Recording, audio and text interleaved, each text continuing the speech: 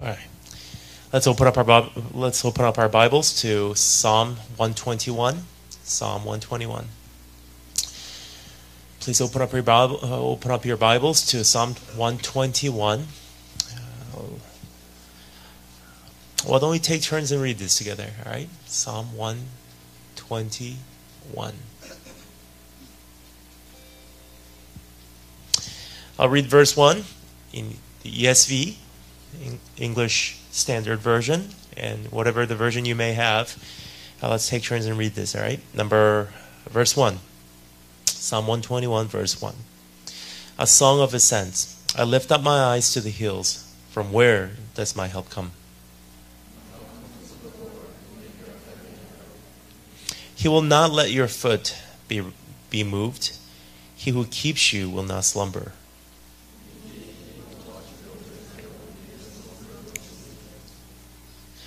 The Lord is your keeper. The Lord is your shade on your right hand.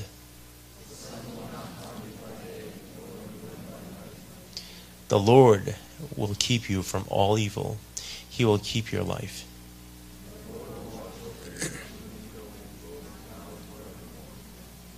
Amen. Okay, thank you. Let's bow our heads for a word of prayer. Dear Heavenly Father, we just come before you this morning.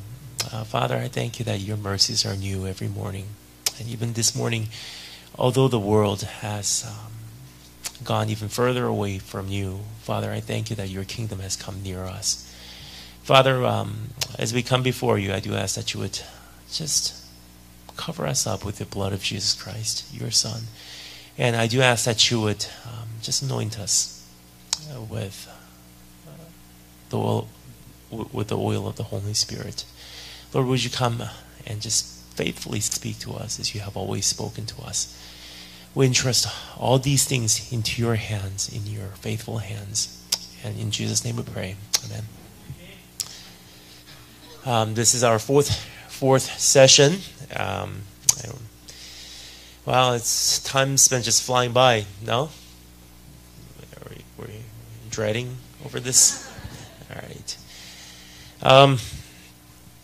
It's been a pretty exciting ride for me too, because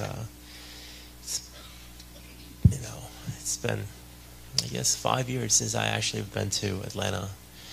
Last time I filled up my gas tank here in Atlanta, gas was $1.92 per gallon, but now it's $3.15. It's been 5 years. Well, we've been talking about the 5 things. How do we prepare ourselves for the nearing kingdom of God? In order to really prepare ourselves, we need to remember the 5 things that we've been talking about. Number 1, the glory. What do I live for the remaining time? Number 2, the journey. When you try to live for the glory of God, God asks you, ultimately, when you behold His glory, He says, come and join me on this journey. So once you start to join the journey that He's going, you'll begin to see that He's taking you not into the comfortable places, but He actually takes you to probably the most remote places. That's the journey that we examined yesterday morning, the journey. And when you go on that journey, there are probably many questions that's going to come up in your mind. Thinking, God, where are you taking me? How am I going to be able to finish this journey? And how's the world going to be? And those are the things that we talked about last night. The world, the Christians, and how we ought to live in this world as a Christian and keep our faith and run the race, and what's waiting for me, what's stored up for me in the end. And that's the crown. And that's the calling that we examined yesterday. And this morning, we're going to actually ask another question. As a Christian, as I live in this world when a lot of the changes are happening very rapidly, and the entire world is actually is about to turn upside down pretty soon. I'm not really excited about the year 2012 because a lot of things are waiting to happen for us. And when it does, we're going to be asking the question, how is this going to end? Am I going to be able to make it to the end? Am I going to be able to survive? Am I going to be able to keep my faith? Am I really going to be able to run the race? There's many questions, not because we don't trust ourselves, but we don't trust. We ultimately don't trust God's faithfulness, keeping our faith on our behalf. So tonight, this morning, we want to ask this the question: how am I going to be able to survive? How am I going to withstand these last days? And that's why we're going to talk about the song of trust. Psalm 121 is actually known is a psalm that's known as the Song of Trust. And if you look at this series, Psalm 120 to 134 is actually known as a series of 15 psalms put together. And these psalms are called the Song of Ascents. So if you look at Psalm 121, the beginning phrase, the beginning sentence, what does it say in the very beginning? Whatever the version you may have, NIV or what do you have? NIV. What does it say in the beginning? Song of Ascents. Song of Ascents, let me translate that into maybe another Hebrew word that you might know, the Song of Aliyahs. It means as you're walking towards the Jerusalem temple, as you're walking towards the holy mountain, Mount Zion, as you're walking towards the holy city, you're singing this song. So when we talk about Song of Ascents, we're not only talking about as we're only going up to the Jerusalem temple, we sing a song. As we go to church, we sing a song. I'm not talking about that. The Song of Ascents is actually a song, are the songs that's specifically dedicated for the people that's making Aliyah into the holy city. So if you stay, for those of you that have actually visited the holy city, the holy land, if you actually stand in the Judean desert, if you look at the holy city, it's not below the surface of the water, but it's actually, the city of Jerusalem is actually set above the sea level, which is like actually a pretty higher ground. I think it's above what, 800 meters above the sea level. That's Jerusalem. It's actually it's a city set on the hill.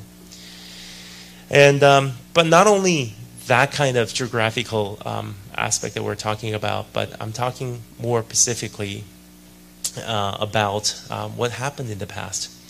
When the Babylonians came in and invaded Israel, and a lot of the Jews were actually taken captive into the land of Chaldeans. And as they were living as prisoners of war, as they were living as the slaves of the land, and they actually had this one dream, one hope, maybe a trust, saying maybe one day God's going to restore us to that holy land. One day God's going to restore us to the promised land once again. And one day we'll become a nation. One day God's going to reign over us again. One day that we will rise up again as the kingdom of God. And that is not supposed to be only their confessions, but I want that to be the confession that we make as we live in this last day and age.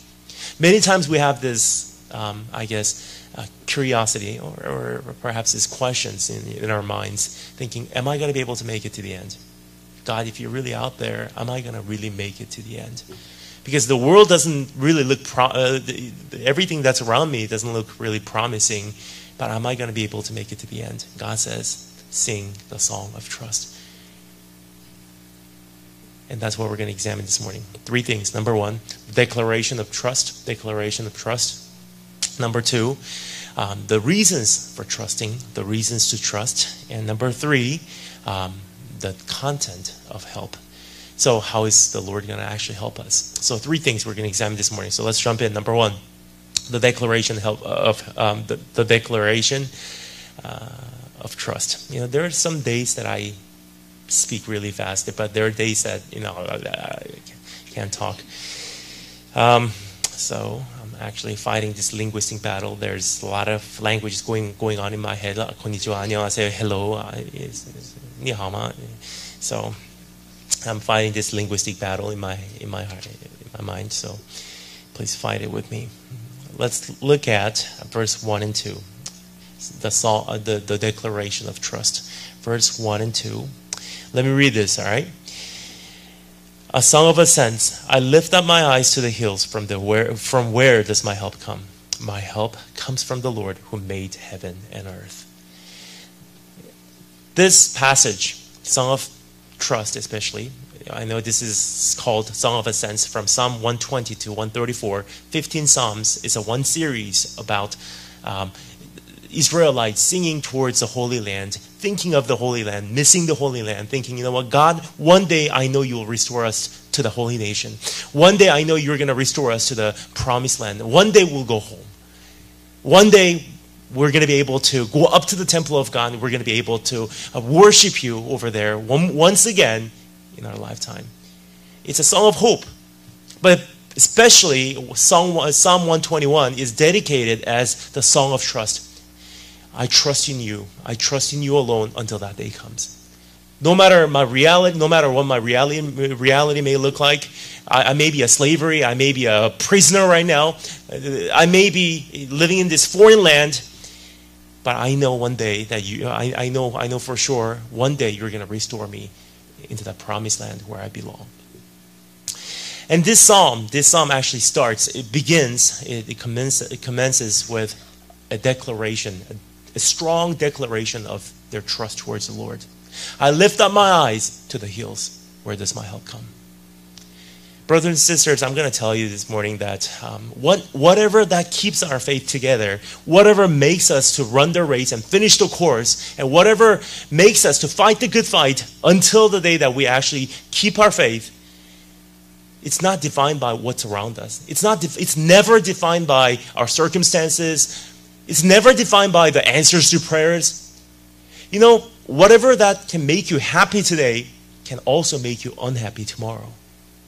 So if your happiness is solely based on what can make you happy today, you have to understand that very thing can also make you very unhappy tomorrow. If your girlfriend makes you happy today, it can make you unhappy tomorrow. She can make you unhappy unless you're dating an iRobot or something. You know, I have that story too. I remember the time that God actually had to restructure my life because I actually had a girlfriend a long time ago. I was, born in Korea. I was raised in Korea until I was 10. And at age 10, I moved to Japan where my father was born and raised. So my father is very Japanese, and especially he's too Japanese. He's the Japanese Yakuza, all that stuff. So he's really, really Japanese, old-fashioned man. So, when I first arrived in Japan, my dad told me, whatever you learned until now as a Korean, until age 10, forget about it. Now you got to restructure your life. I'm going to recreate you. I'm going to make you into a Japanese person so you can actually fit into the Japanese society. You got to learn the Japanese language. Unless you speak to me in the Japanese language, I'm not going to answer you. For me, that was actually pretty hurtful because he was telling me to pretty much forget about everything that I learned until I was age 10. But what am I supposed to do? In order to live with my father, I had to restructure my life. I had to recreate myself as a Japanese man. Well, after 10 years of living in Japan, I graduated. I went to the Citadel in Charleston, South Carolina, deep south, where a lot of racism is. I'll probably talk about that tonight. When I went there, it's my first day of military school. I attended. I went in. They shave your hair off, like you get into the uniform and you're just standing there. All these upperclassmen come to you and they yell at you, like, "What did I do?" They come to you. Like for each freshman, there's about 5 upperclassmen, just yelling at you in your face. And I still remember what one of the upperclassmen said to me that day. He said, "I don't know where you came from. I don't know what kind of grades you graduated high school with. I don't care what you are, but we will break you down and we will make you into a person that we want you to be." You know what that sounded like? He's talking just like my father. But what am I supposed to do? So I learned the military way, the U.S. military way, how to talk like a guy, how to eat like a man, how to function or how to act like a man, how to laugh like a man. you know. 4 years of military school will teach you that. They even teach you how to take a shower like a man. It's like man doesn't do soap their body. Never use pom-poms, Never do that. I found that in my bathtub. Somebody actually placed that in my bathroom. So I actually used that for the first time. I was like, it feels good, Never use that. In military school, they teach you, just one shampoo, okay. You just everything, you just put a towel around you, go to your room. 4 years of training to be a beast. And as soon as I graduated, I went to seminary, a Trinity Evangelical Divinity School, which is a very conservative seminary of EV Free Church, Evangelical Free Church. It's a very conservative seminary. Actually, in fact, about until a year before I entered Trinity, it was mandatory for all seminarians were to dress up and wear a tie when they go to class. So that is very conservative. And by the time I entered, they didn't have those rules, but it was still a very conservative setting. So when I walked in with my completely shaved head and I was wearing a red Marine Corps t-shirt, I walked in my Jeep and guess what's going to happen, First day, I was living in the dorm. I walked into the bathroom. I took a shower. One shampoo, okay. I washed up and I put a towel around me. I was holding my, shampoo bottle. I was walking into my room. All the seminarians, all the young pastors, they were like, ah! They ran over to their rooms. I was thinking, what's going on here? Later, I hear a rumor. People are talking about me. Seminarians, they actually talk about you behind your back. They actually said, he's a beast. Then I actually had a question, who am I? Where do I belong? Where do I fit in? Am I Korean? Am I Japanese? Am I American? Am I military? Or am I Christian? Or am I pastor? Am I what? And then I was struggling, and I thought my girlfriend, would always be with me. She used to make me really happy at that time. As soon as I entered seminary, since I've been waiting to meet someone in the seminary, it's like as soon as I walked into seminary, oh, God, I want to get married. I want to be a pastor. It's almost like married, pastor. Pastor, you have to get married.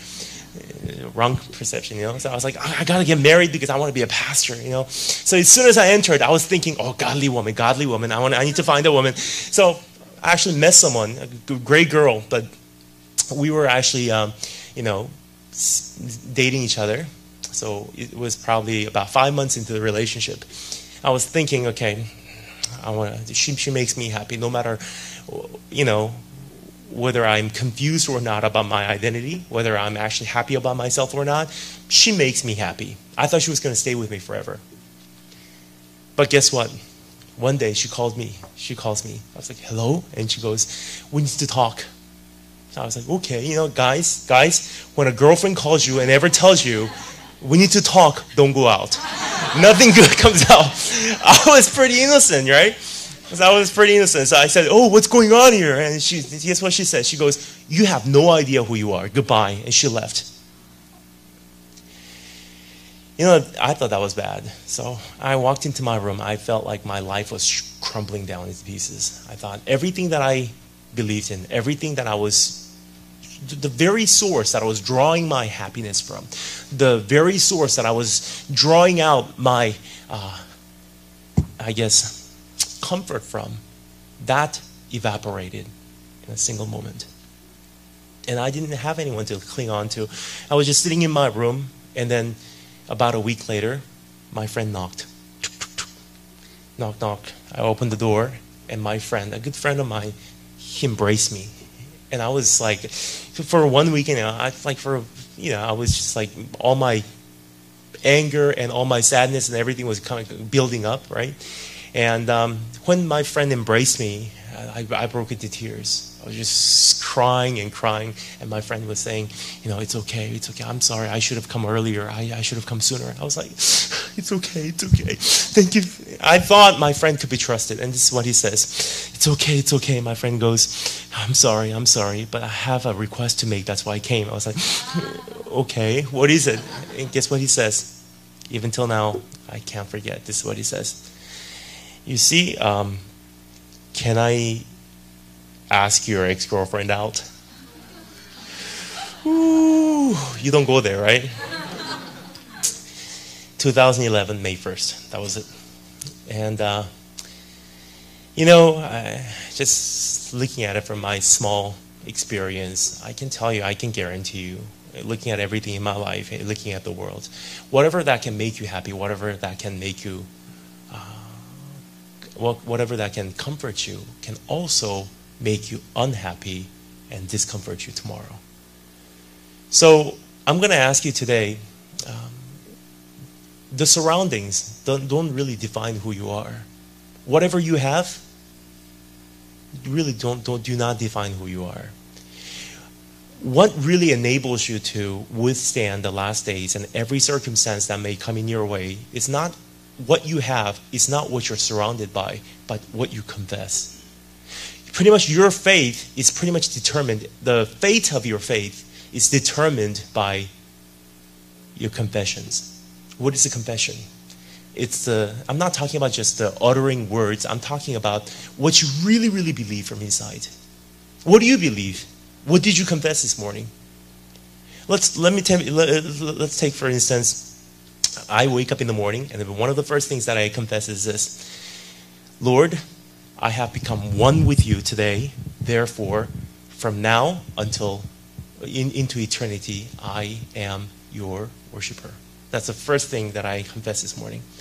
As soon as I open my eyes, every morning I confess, I have become one with Christ. Now I am a worshiper from now until eternity. You know what that means? You know what that entails? In that little confession, everything's included. You know what that means? My worship doesn't begin when I enter this room. My worship has already begun the moment I open my eyes. And I live not as someone who does worship, but I live as someone who is a worshiper. Whether I eat or whether I drink or whether I go to school or whether I engage in conversations with other people, I am a worshiper. I do in fear of God. You know, whatever you confess really defines who you are. What is your confession before God? Are you one with Christ? We talk about, I want to be one with Christ, but are you really one with Christ? When you're really one with Christ, you know what Jesus feels inside?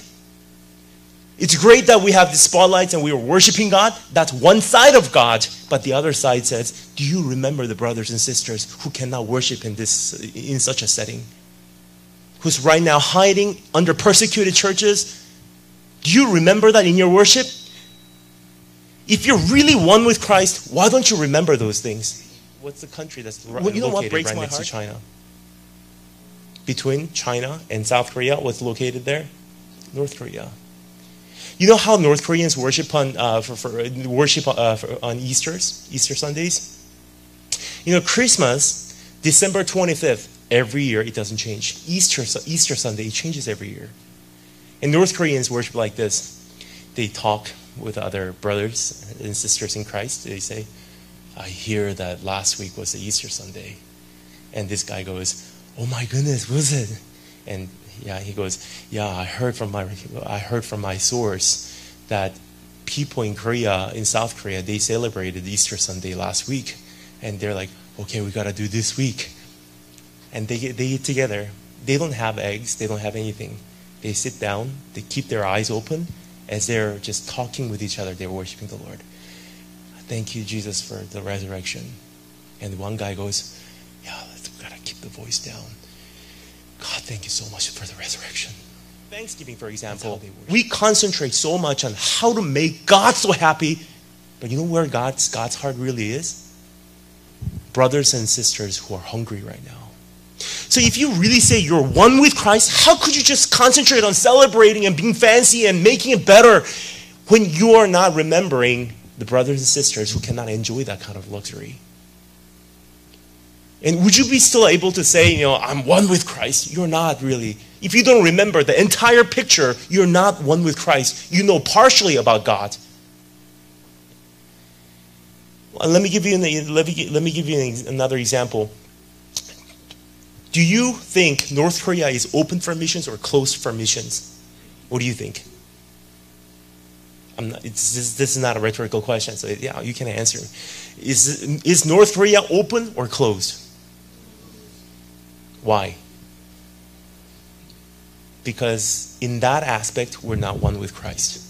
Why? Does Jesus Christ reign over North Korea right now or not? How far does Christ's reign go? Above the heavens, above the earth, and under the earth. Does he reign today, or will he reign in the future only? Is Jesus reigning today? Yeah. What is that? Only people that says yeah like this are Indians. Yeah, yes sir. Don't do that, you're Korean. Yeah.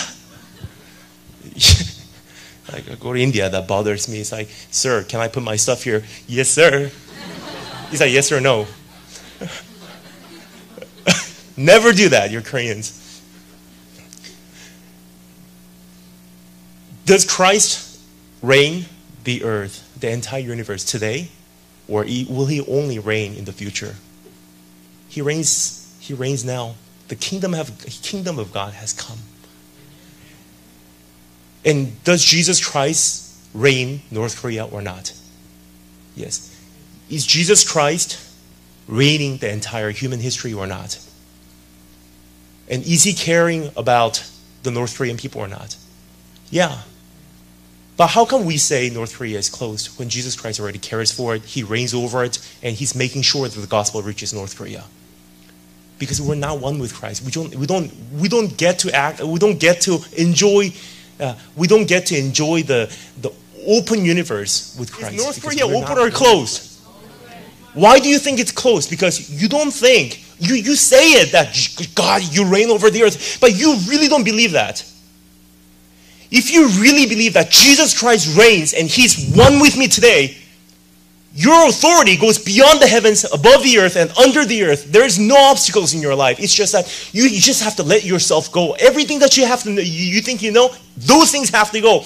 When you're one with Christ, nothing else matters. As long as Christ in you reigns over the earth and you're one with him, you can overcome any kind of obstacles that may come in your way. So your confession, if it only includes blessings and salvation and happiness and comfort, and if your confession only contains that, but if it doesn't contain the persecution and the hardships and sufferings, the sacrifice, those things may come in your way because of the faith that you confess.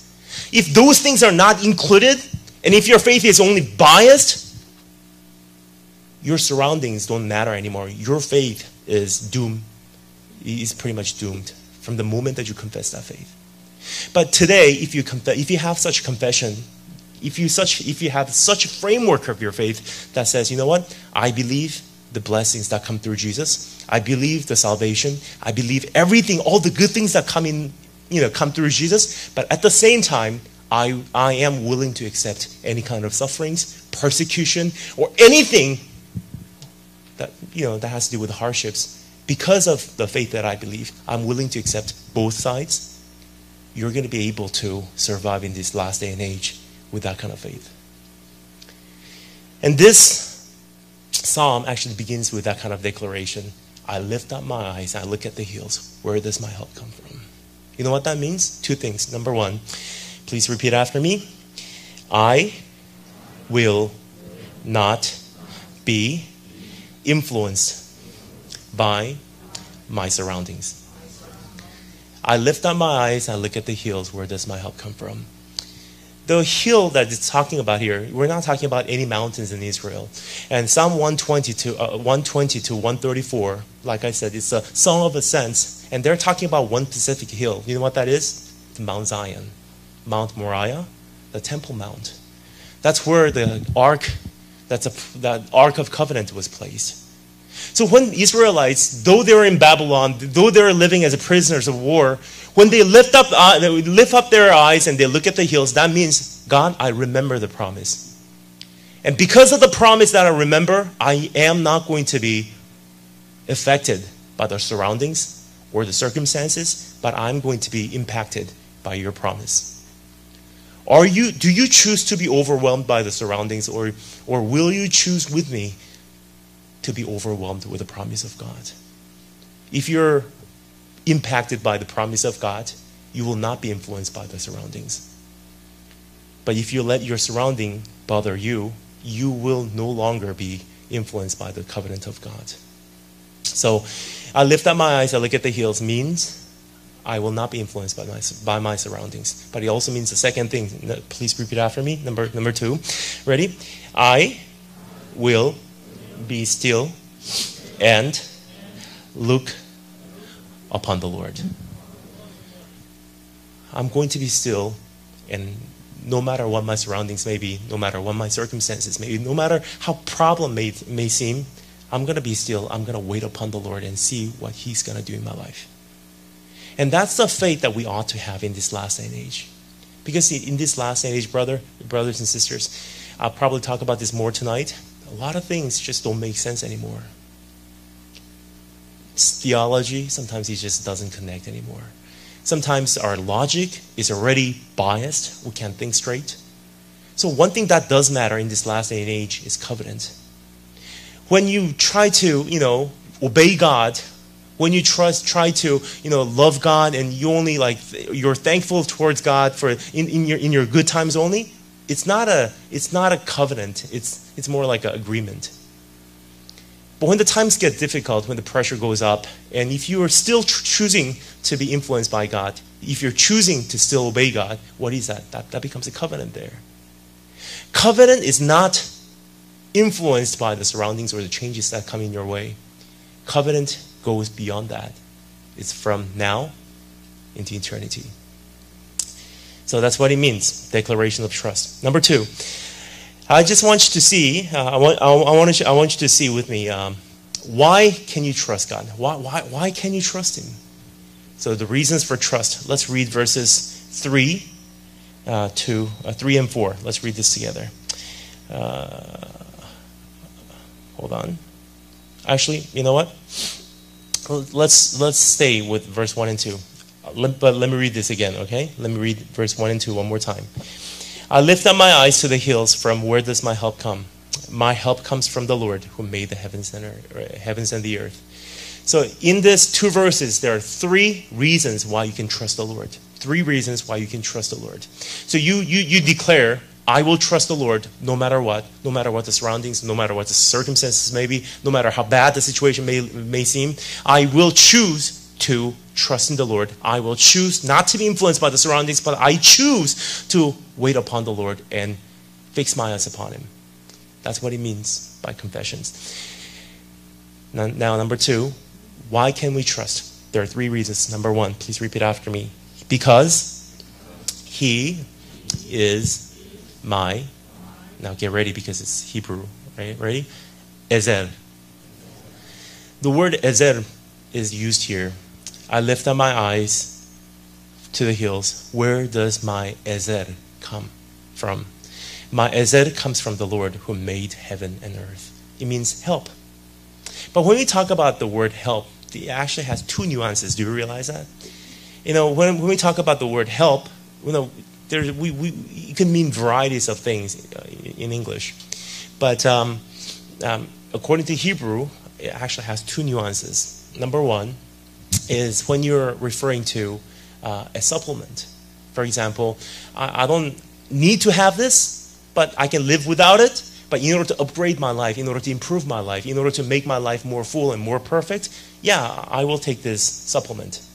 That's when you use the word ezer.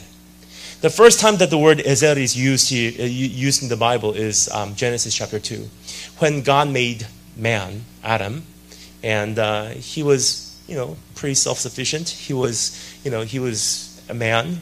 He was content with the Lord. He was satisfied just being alone. But God said, you know what? That's not good. I'm going to improve his life. I'm going to upgrade his life. I'm going to make his life more full. I'm going to make his life more perfect. So I'm going to provide him a what? Helper. In the original language in Hebrew, the word ezer is used here. I'm going to make him an ezer that is suited for him. It's a supplement. You don't have to have it, but if you have it, it's great. You don't have to have it, but if you have it, your life's going to look more perfect. But there's a second nuance to ezer. When you use the word ezer, it means the second thing sometimes. It means it's a must. It's a must-have. If you don't have it, you're going to die. When King David, when he sings in all these psalms, when he uses the word ezer so much. He says, Lord, you are my help, you are my fortress, you are my life, you are my salvation. Who should I run to when you have the salvation? In other words, what? If without you, I'm nothing. Without this salvation, I wouldn't get salvation anywhere else. It's not a supplement, it's a must-have.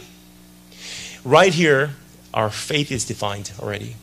Is the Lord your supplement, or is He your absolute need? Who is He to you this morning? Is the Lord someone that, I can live without, but you know what? It's like almost like an insurance program. If I die, I'm going to go to heaven if I believe Him. And on Sunday mornings, I come to church and I feel good about myself and get comforted, And it's good that I come to church and I hang out with my brothers and sisters and go to bowling and, eat food courts after church. But I don't really need to have Him because, I think sometimes He comes in the way of success and I need to figure out my life on my own. I need to go to college. I just need to get a good job. Sometimes you have to compromise. You have to live in the world. And the Lord actually becomes a problem in my life. So I will take advantage of Him in places that I want Him to, really help me. But other times, I want Him to actually stay out of my life. Is He a supplement to you? To upgrade your life? To make your life even better? Is He just an insurance program or a hobby that you have to make your life more enriched? Or is He an absolute salvation in your life? What is He to you? Is He someone that you can negotiate and compromise? Is the Lord someone that you cannot compromise? And is He non-negotiable? That's where your faith is defined, whether you're going to be able to endure through the last days, or maybe you should just give up. The first thing is first. So what do? You don't ask for everything else, but you do. One thing that I want you to do today, starting today, is this. God, define my faith, refine my faith, that I will have You as a non-compromisable God and non-negotiable object of my life. I shared a story yesterday.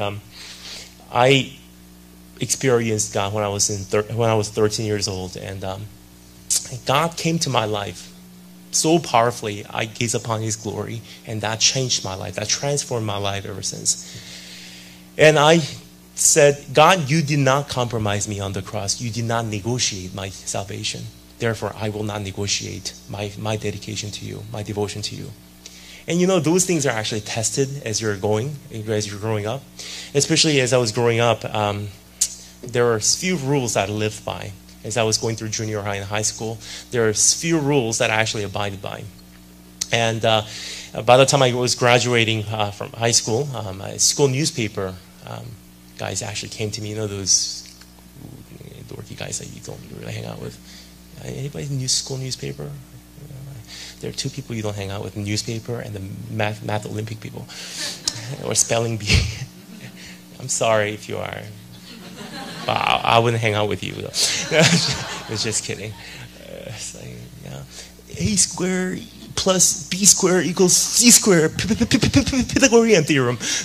No, I'm just kidding. Anyways, I admire them. They have something that I don't have. I was so bad in math. People thought that I'm not Korean. So I admire you if you have that gift. Anyways, I was about to graduate from high school. The newspaper came to me and they asked me, so if you were to leave as a graduating senior, if you were to leave something behind in this as your legacy, what would you leave behind? And my friends were actually pretty excited. They're saying, I was a basketball team captain, so I'm going to leave these shoes behind. And I was like, well, why would you leave dirty shoes behind you? Like somebody, my good friend, he actually said, I'm a good student, so I'm going to leave my fountain pen behind. Things like that. You know how kids are. My turn came. What are you supposed to say? I didn't have anything much to really leave behind. So I said, you know what? I'm going to leave behind how I lived through the entire junior high and high school years. I'm going to leave Danielism. So these are the 7 rules I live by, and I left that behind in my high school. And I said, these are the 7 rules that I live by, the golden rules. Number 1, I will not drink alcohol all the days of my life. Number 2, I will not smoke nicotine all the days of my life. That includes drugs. And number 3, I will not have premarital sex. Number 4, Sunday worship is non-compromisable for me. It's a non-negotiable thing. I will worship on Sundays because that will let the entire world know that I'm a Christian. Number 5, sugar-free, caffeine-free. I break this rule every single day today. You know, Starbucks caramel frappuccino. You get so excited over it. Yeah, that's compromisable. Number 6, don't blame others, but just do what you have to do. I don't blame others. Just do what you have to do. And number 7, keep your hair always neat. This hairstyle hasn't changed ever since. So, 7 rules. And I left that as my legacy in my high school, and I was graduating, and God actually gave me one more chance for me to prove to God this is exactly how I'm going to live the rest of my life. So as I was graduating, we actually took a little field trip to China, graduation class field trip to China, Beijing. But instead of seeing your class just traveling to Beijing, looking around different places, and coming back to Japan, we just wanted to make it more meaningful. So we actually formed a choir team. So as a choir, we're actually going to go to Beijing. We're going to perform in different places, like a concert at the Great Wall, or the Tiananmen Square, or the Forbidden City, or the Temple of Heaven, or whatnot. So we perform in different locations in China. So we did that. It was about 8-day trip. So actually we went to China. We performed in different locations. And, every location was pretty successful. And it was Saturday night. Monday through Saturday, all our performances went pretty successful. And Saturday night, we finished all the performance. And we actually went to the Hard Rock Cafe Beijing. So, more than that, 17, 18 years, 16, 17 years ago, there were still Hard Rock Cafe Beijing. So as a class, we went. Such a great time. Think about it. It's like early April. So the weather is really cool and it's very dry. So you're wearing a just light sweater, and all the performances were successfully finished, and you're surrounded by your classmates, and you're at the Hard Rock Cafe Beijing, a good restaurant. And at Hard Rock Cafe, there's a live musician that comes and plays music, right? And I don't know whether you guys know him or not, but that day when I went to Hard Rock Cafe Beijing, the musician there was Sting. Does anyone know? Maybe you don't know him. Anyways, Sting was playing live music, and as we're eating at the Hard Rock Cafe, we're listening to Sting, and you're just surrounded by your friends and teachers. And your grades have already come out. You already got the acceptance letter from the Citadel. I don't have anything to worry about.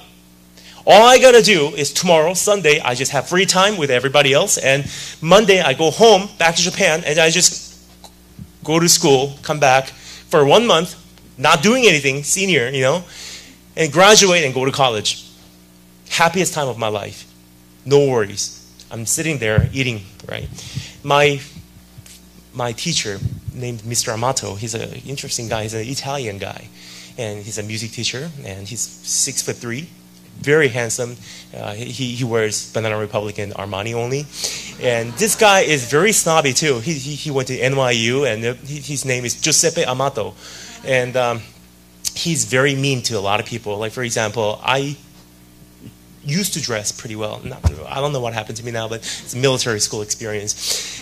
But I used to dress pretty well. And Mr. Amato, I would walk in, and Mr. Amato used to say, "Oh, nice." Now I walk in, and I had a friend whose name was, a Korean friend, his name was Pek-shik. What kind of name is a Pek-shik, right? And he's from Ecuador, a Korean guy from Ecuador. So people don't want to call him Pek-shik, but we used to call him Pepe. And Pepe was very Latino style. So he would wear clothes that's just out there in your face. Like, for example, I would be very subtle with my clothes, like Armani or whatever, But Pepe, on the other hand, say DKNY. So Pepe would walk in, Mr. Amato would be very mean to him. It's like, "Daniel, Good. I appreciate that. And he sees Pepe. He's like, Pepe, explain that. That's him. Very snobby teacher. But he was my favorite, and I was his favorite. I was like, he really liked me, and he really liked my sister. And we were both his favorite students. And Mr. Amato, who was a choir teacher, he actually stood up from the table, and he goes, "Everybody, attention, please. Congratulations, you guys did a very good job. Well done for the past week. All the performances, very good, very good. But there's the good news. The good news is we have an encore concert tomorrow on Sunday. It's 11 o'clock and 7 p.m. We're going to have it twice in the hotel that we're staying in, Holiday in Beijing. So just enjoy your dinner, and let's get ready for the concert tomorrow." So he sat down, and my heart is already struggling with a dilemma. What am I supposed to do? I just sat there, I prayed, and I walked up to the teacher, Mr. Amato, and he's eating, he's happy. He's like, "Yeah." And I asked him, "Tomorrow's Sunday, I got to go to church." And he thought I was joking. He thought I was joking. He's like, "Ha ha ha, yeah, it's China. There's no church. It's worship in your room." And I was like, "Mr. Amato, I got to go to church." He's like, "No, we have a concert. Mr. Amato, please." "No, we have a concert." He's like, "Mr. Amato, please, I got to go to church." And Mr. Amato actually yelled at me. He's like, "No!" Sting, he was playing. He had to stop his music. I'm probably the only person in his music history actually stopped his music. And Sting was just staring at us like, "What's going on here?" And Mr. Amato was yelling at me, "You're not going to go to church." I said, "Please, I got to go." "No, please, no, please." And it's pretty bad. Everybody's looking at us. My friends, took my arms and they dragged me out outside the restaurant. Mr. Amato is already fuming. He's sitting down. I'm outside the restaurant, and all my friends started to yell at me. They said, "Because of people like you, I'm not going to go to church. You Christians, you never compromise." They were like pouring things out to me. They're saying, "Because of you, I'm not going to go to church. Because of you, I don't like God. Because of people like you, there are words by Christians and stuff like that. You bring out all these things. What do kids know, They bring out all these things from history." I'm just getting attacked. And because my sister was one of my teachers, one of his favorite students, as Mr. Amato was sitting down, my sister actually, as a 9th grader, she actually joined the trip too, as his secretary. So Mr. Amato is sitting there and he's fuming. My sister, who's one of his favorites, she actually walked up to him, said, "Mr. Amato." And Mr. Amato is like, "What?" And my sister actually said, "You know how much my brother likes you." Mr. Amato is like, "So what?" My sister goes, "But as much as he loves you, there's one thing that he's not going to compromise. That's the worship on Sunday." And Mr. Amato goes, "What?" And he goes, my sister told Mr. Amato, "No matter how much you're set on the concert tomorrow, my brother will not compromise his worship." About 30 minutes later, as I was still getting verbally attacked by my friends, Mr. Amato came out of the restaurant. And he saw me, and that day he told me something, probably the best he could do. He came up to me, and this is what he said: "Do whatever you want to do." He left. So that night, I actually did whatever I wanted to do. So I went to every single room, my friend's room, knock, knock. I called my friends out, "Let's go to church. Meet me in the lobby at 10 a.m. tomorrow morning." So I went to the lobby next morning thinking, you know what? Even if it's just by myself and my sister, I'm still going to go to church. And I went to the lobby. Guess what? There's about 30 people waiting. So all of us got into a taxi cab, 10 taxis. So we don't know Chinese. I didn't know Chinese, so I actually had to ask the hotel reception. He's like, "Tell us the government-sanctioned church where we want to go worship our God." And the hotel reception actually told us the location of the church, and they actually wrote it for us. And then once you get into church, once you get into the cab, you don't want to speak in English or Korean or Japanese. You don't want to do that because you don't want those taxi drivers to think you're a foreigner and take you somewhere else. So I told all my friends, just say one word, just a location, the destination. That's it. Don't say a single word. Act like you're a local, not loco, but local. So I got into the cab. This is the one thing you say. You got into the cab. taxi driver was like, 去哪儿? Where are you going? And I said, 金润饭店. And then the taxi driver goes, 好, start driving. So we went to church around 3 p.m. We came back. Of course, 30 of us were gone. Mr. Amato, his concert was canceled. He's obviously angry. That evening, we actually had a successful concert. Monday, we went back home. For the remaining 1 month of the school, senior year, Mr. Amato didn't speak a word to me. He didn't see my face. Whenever I saw him lecturing in class, it was as if he wanted to kill me. And I graduated. I got my diploma. I was coming out of my school, and I was going to the parking lot. And I still remember Mr. Amato actually came up to me from there. He was trying to make eye contact with me. I'm trying to avoid his eye contact because it's scary. It's like laser coming out of his eyes. And Mr. Amato actually came towards me. On the very, very last day of the school, he actually stretched out his hand. So I held his hand. As soon as I was holding his hand, he pulled me towards himself. He actually pointed his finger at me. This is what he said. He said, I wanted to kill you that day. I was like, okay. And this is what he said. He said, but if you had compromised that day, I wouldn't have respected you as much as I do today. Do you hear that? He said, if you had compromised on that day, I wouldn't have respected you as much as today. And since then, until today, every event or any event organized on Sundays are completely canceled forever in my high school. Even till now, there's no event held on Sundays. Who are you going to compromise? Are you going to compromise God? Or are you going to compromise your friends? Are you going to compromise God? Or are you going to compromise your success? Are you here to please God? Or are you here to please others? If you're trying to please others, you're no longer the servant of God. Is God your supplement to upgrade your life, or is He the absolute salvation of your life that you cannot compromise no matter what? By the time you decide on that, that really determines how much you can handle the last days. Number two, why can you trust God? Number one, He was my Ezer. Number two, please repeat after me.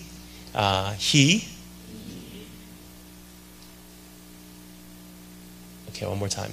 He is my, ready, Ezer, itself. This very interesting thing is used here. A word is used here. It says, I lift up my eyes to the hills. Where does my Ezer come from? My Ezer comes from the Lord who made heaven and earth. The preposition that's used here is from. You know what? You know prepositions, right? Grammar class.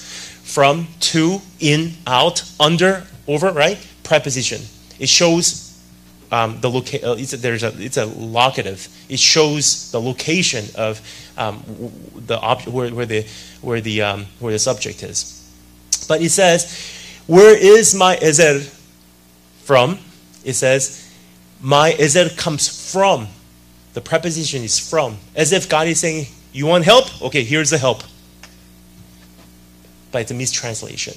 If you look at the original language, Hebrew word, the expression used here is Hebrew word min, which is not from, but probably the more accurate translation is this.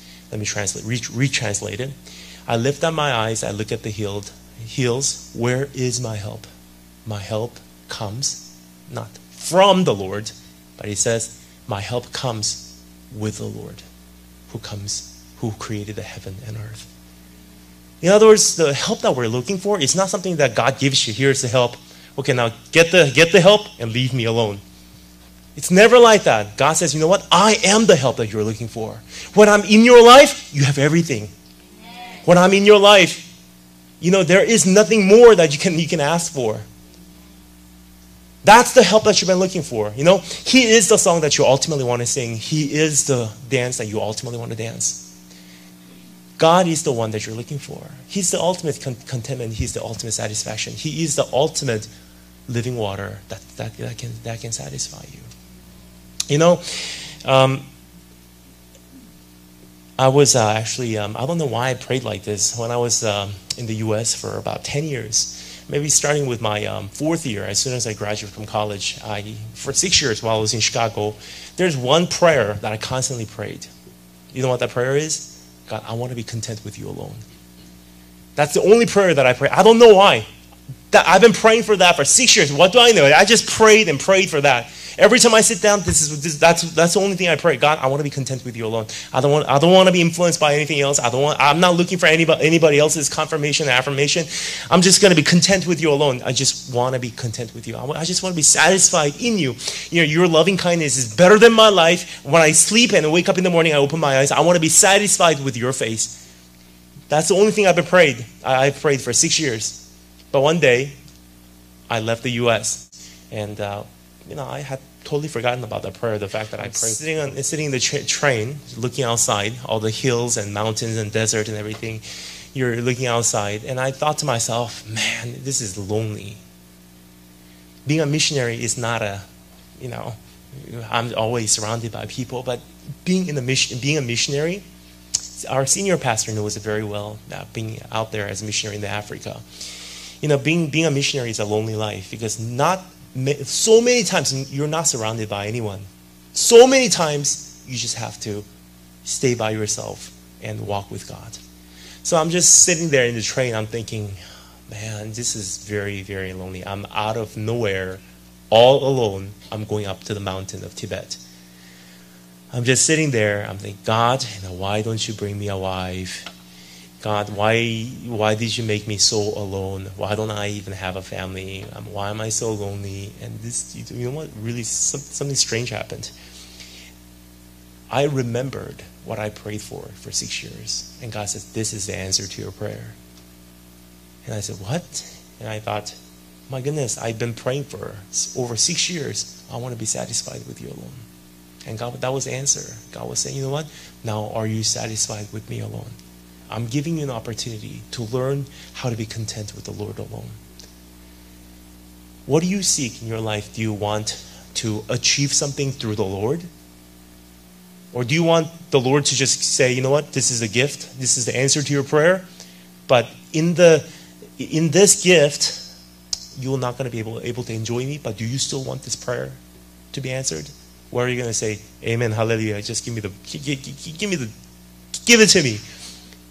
This is exactly the prayer that Moses offered to God.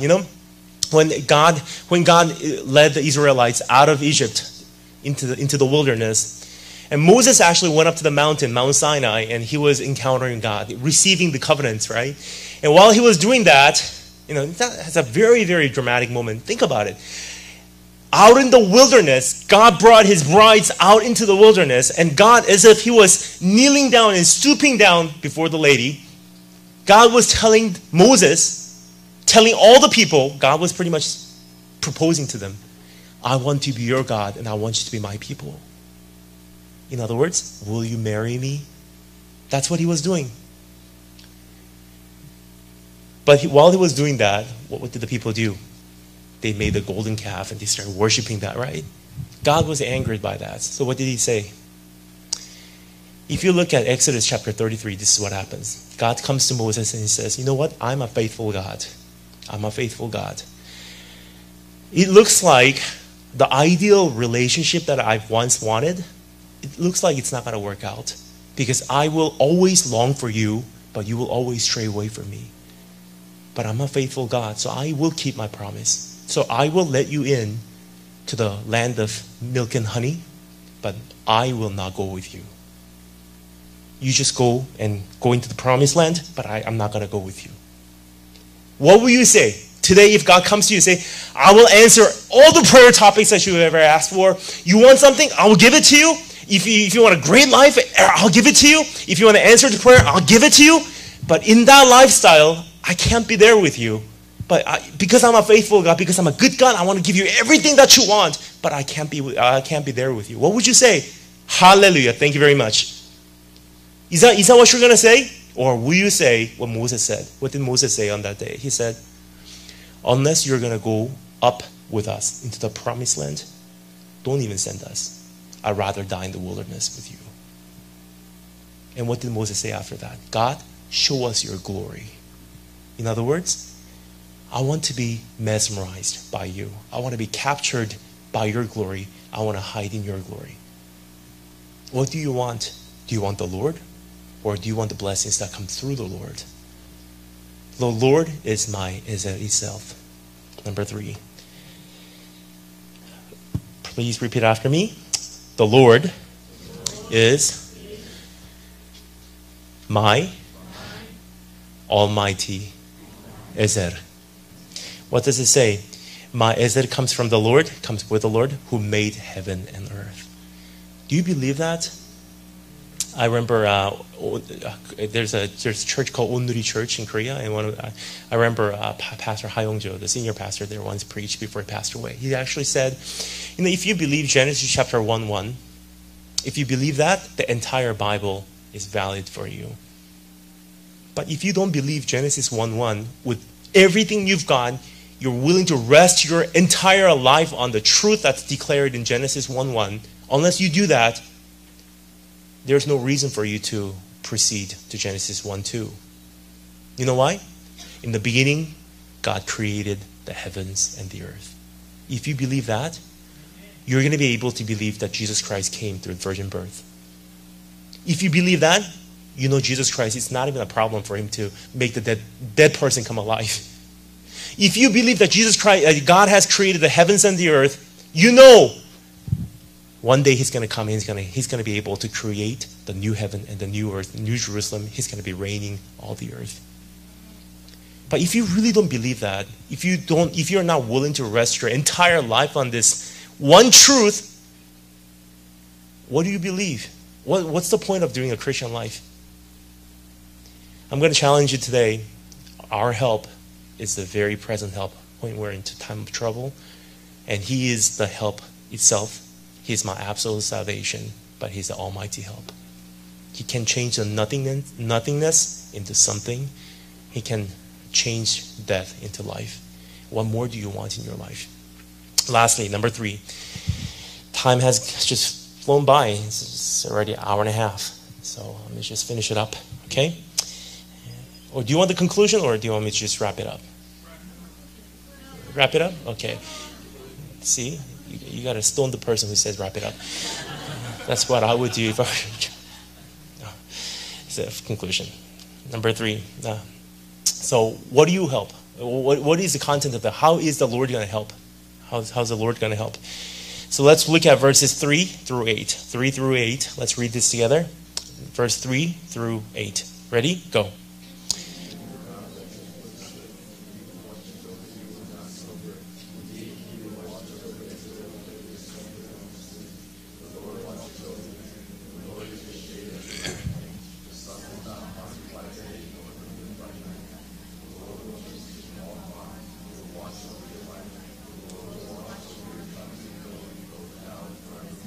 Amen.